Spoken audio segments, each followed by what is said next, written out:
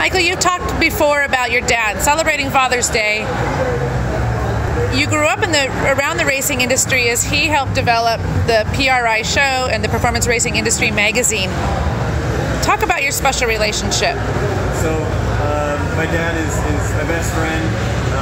He's my hero. He's everything. He's my dad to me. So I'm sure there's a lot of people who feel that way about their dads. And I love spending time with him, and we spend a lot of our time together at races, whether we're competing or not. And then also, as you mentioned, when I was growing up at the Performance Industry Racing Trade Show and our Performance Racing Industry Trade Show, where he put this whole marketplace of racers together, and I would run around there as a young kid and collect stickers and meet people and see drivers, see teams, and that kind of for sure inspired me to be in racing. And then later on as a driver, and then specifically as a driver, he helped me out with that side, because not only did he start the show, which was racing oriented, and I was around that, but he had a race team in the USAC midget oval racing ranks, so I would go to a lot of races and spend time there. So racing was always around my life, and that for sure inspired me to do what I'm doing now. And with that being said, I love